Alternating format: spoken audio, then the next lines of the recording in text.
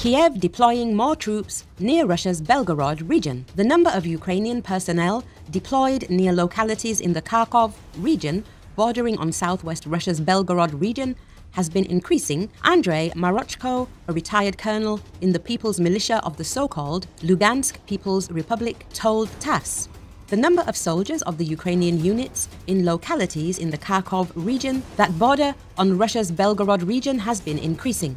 Also, there has been an increase in the number of joint patrols comprising both law enforcement officers and civilians who use various pretexts to act as escorts.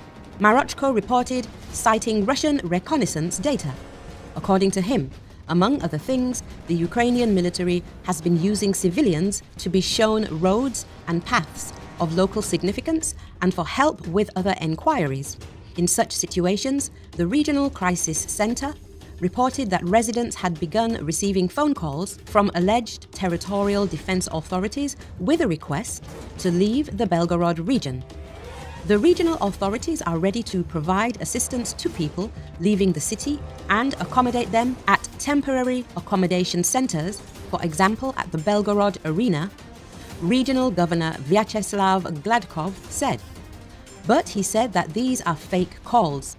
The territorial self-defense authorities operational in the Belgorod region do not make phone calls to local residents, he added. Before this, Russian Defense Ministry spokesman Lieutenant General Igor Konashenkov reported that Russian forces had thwarted the activity of 3 Ukrainian sabotage and reconnaissance groups in the Kupiansk area.